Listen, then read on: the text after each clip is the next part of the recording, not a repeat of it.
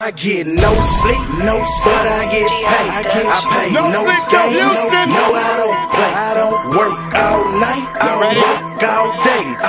Okay, fight fans, CombatSportsTVLive.com comes to you one more time. This time you can see this guy right here is kind of slowing down. Let me go ahead and shake the hand right here of the wild thing, Jason Sampson. We're over here at Motor's Gym. We're in Coppell again. Jason, first of all, it's always good to see you. How you been? Doing great, man. Can't complain. Well, I tell you what, I want you to talk loud because I know everybody, you know, hi, I'm a loud mouth. You know, you're, he said, yeah, I'm a loud mouth. No, I've got Rhett behind the camera. First of all, Rhett, I want to thank you so much. This right here is one of the training partners. Go and give a shout out, Rhett. Say hi. Okay, that was good. That was good. Man with the ears. That was the best one. But anyway, they got through rolling right now. But Jason, what I wanted to do today is I really wanted to give if I can say this, a state of the union, state of Jason Sampson address to the fight fans. Let them know where you're at, what's going on. I know there's a lot been going on here. First of all, let me ask you, go ahead and tell me something about the record. Let's go and give everybody an update what the record is right now and in the life of Jason Sampson in the cage. Right now I'm sitting at 9-1 and couldn't be happier. You know, came off just another big win. You know, on March 16th against the tough guy Jeremy Myers. And speaking of him, my boy Chad Skelly just beat him at 145. At XKO 15, yeah. Yeah, XKO. So my hats off to Chaz. You know, he's a you know, tough opponent at 145, and you know, sky's the limit for that guy. So proud of him. Just a side note, you can catch that interview, Chaz Skelly, on CSTVLive.com. What you're looking at right now, just scroll down a little bit deeper. Stud you'll muffin. See. Yes. Stud muffin. Oh, I tell you what, these are the guys that make me a stud because they give me all the information. They get me all worked up the whole 9 yards. But let's keep on talking about Jason Sampson. Jason, you have an awesome game. I know right now that you fight at 135 when you crawl into the cage. I've got to tell you right now, I just heard something.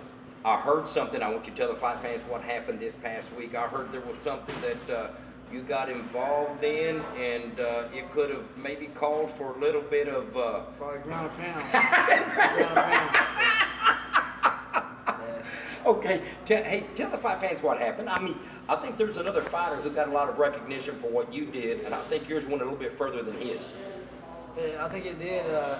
You know, it was on a beautiful day. You know, I was coming to work just like I do every day, and I usually stop at the 7-Eleven Sure. up here at, you know, in Coppell, and a little girl was sitting on the road, you know, on the curb, smoking a cigarette, and I thought she was like 18, 19 years old. Okay. And you know, she was talking to another guy that pulled up in the truck. Sure. And I walked in the store and you know, get my rock star like I usually do before I come in to train and you know, wake up. But anyway, I was in line, standing in line, and another guy walks up, grabs this girl by the hair, slams her against the window, and starts like rape choking her. God. Yeah, rape choking her at 10:15 in the morning, and a bunch of people were just you know, walking around and driving by, and a bunch of long guys came in and just watching this happen in the parking lot. You know. Nobody doing anything. No one did a damn thing about it, and I mean, it was choking this girl, headbutted this girl, you know, stole her phone, and so I left all my wallet. I even lost money on the deal. Gee. I threw all my money on the counter, and I think the guy behind me probably took my money, but I left my Oakleys in there. I actually broke my Oakleys, throwing them down, and ran outside and started telling the guy I was about to whip his ass. And he started calling me every name in the book, and so he pissed me off, and so I chased after him. I only got hit by cars. I caught him, and you know, let the ground and pound begin, and the cops showed up and got him, and they put him in jail where he belongs. Yeah. And the girl was only 15 years old, so now I had to go to court because the kid was 18 and she was 15, and she was just a juvenile. So you know, I did a good deed, but man, it's pretty sad how many people just watch. Sure. So, you know, and that was really the point I was trying to make here. It wasn't really the heroism from the standpoint of him having to do something. It's just that, you know, as a pro, I know that he was probably a little reluctant from the standpoint of having to jump, but when you saw no one else jump in, I mean, I know you would have done something. I'm not saying you would have done anything, but all of a sudden just to see humanity take a back seat what I call, you know, a violation of in this case, a 15-year-old girl. You're not knowing that, but you know what? I've known Jason Sampson, and I know the warrior in his heart. But I'm going to tell you, the kindred spirit that he possesses and the humbleness in his soul. Yeah, he talks a tough game. When he gets into the cage, I'm going to tell you, it's assholes and well, I didn't mean to say it's none but just elbows, okay, and everything else, baby. It's on like Donkey Kong. That's what it's all about. That's what the profession is. But I know outside the scholar and the gentleman that you are, I love it. Jason, tell me, what's the future looking like for you right now? Man, just you know, training my guys right now, getting all my guys up and coming. Got a lot of tough guys up and coming, a lot of young guys, including one of the guys holding the camera. You know, I'm on Rhett's ass every day because I know he has a lot of talent, and he just got to get some cojones. He got to get that man strength in him. But no, he's such a little guy. Look at him, he's such a little guy. I mean, he's soaking weight. He's like 125 pounds. Well, well, you know what? I saw him. He was rolling with you. I know right now you're probably about 140, 145, maybe right around there right now. And he was holding his own with you. He was holding his own with you. Don't get me wrong. I mean, but I've got a wild thing, baby, right here. This thing gets a crawl in his rear end, baby, and he's gone. Okay. Well, let me ask you this. Matt Rossini is your new manager. He is. Tell me about the stable of fighters in that, and tell me something about Matt. Matt's a great guy. You know, I've been with him about a year now. Yeah, probably about a year, and you know, I'm fighting in Bellator now. You know, it's there's gonna be bigger promotions later on, but you know, I'm very happy with where I am with Matt, and that's Imperial Fight Management, and that's Matt Rossini. So any top dogs that are looking for a good manager, and I mean top dogs, we've got some badasses on this team. So like you know, Doug Fry, sorry, he can get a little sick. That's my pride, man. Yeah, that's my pride, man. And congratulations, my boy just got married to his beautiful wife, Jen. So props to both of y'all. Props to both of y'all, baby. But life's good here, you know, at the gym.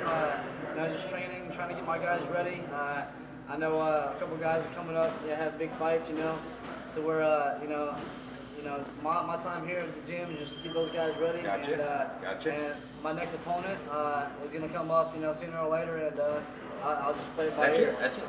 Well, I'm gonna segue from Matt Rossini being a great manager to Matt Rossini being a contact. If I've got anyone else out there that is looking for a fight, say they can't get a fight, you got no excuses now, because his man's gonna give you some contact information.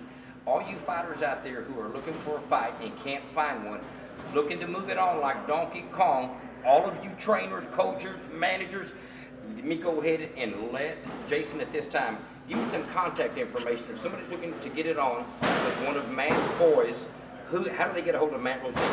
Man, you gotta. There's a lot of ways. I don't know Matt's number by hand. That's all right. His number, you know, just look up Matt Rossini, Imperial Fight Management, and you know, he has his own fan page. He has. You can look on Matt Rossini on my Facebook page. You can go to his page and ask some questions. But like I said, he's a badass guy to be here, and a good person, and he looks out for the fighters. Okay. And a lot of managers don't, and if you need to fight, you know, definitely contact him. Okay, don't forget Matt Rossini, and I think you spell that R-O-S-E-O. R-O-S-S-I-N-I. Okay, no excuses now. So as a trainer, I mean, if you're looking for a manager, you've got one here. If you're looking for a fight, you've got one all in one. He's a 2-for-1. I'm going to close it up with this. Jason, I mean, the wild thing, you know, I love you, baby. I love the action you bring me. I love what you do for MMA. I love what you do for the students. I love what you do for the entire Dallas-Fort Worth area. We love you. We want to see you back in there. Yeah, sometimes you can get a little cocky, baby, but you know what? It's not cocky when you can do it. And this man can do it right here. We're going to wish you, first of all, great luck in Bellator. I want you to go and close this up with some last-minute shout-outs, whatever you want to say to your fight fans. I just want to thank all my fans for sticking behind me, and you know, every step of the way. You know, life's been up and down. It's been like a roller coaster, but you know, and I've been going strong. But I thank you guys, all my sponsors for you know, supporting me on every fight and backing me up to today's date. And to get my Coach Moeller, Team Moeller Jiu-Jitsu. And all the guys I fight, not welcome. He stole my clothes and to the haters. But like I said, like Coach Mueller, you know, he's like my pops. So like you know, I look up to him, and sky's the limit for us, you know. And we got a lot of potential in this gym, and sky's the limit for us. And I appreciate my girlfriend Susan for backing me up. Love you, babe, and all my students, friends, family for sticking behind me, and of course, sexy ass Roland here for doing all the interviews and making all the boxing happen in Texas, and especially the MMA, because he's a boxing guy first, but MMA, he loves the MMA as a passion, and sky's the limit for him too. So he's very good at what he does. So need an interview, Roland Gomez, hit him up.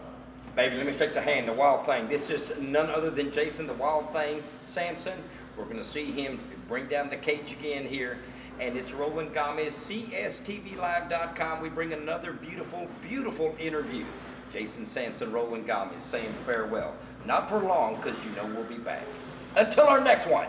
I get no sleep, no sweat, I get paid. I pay.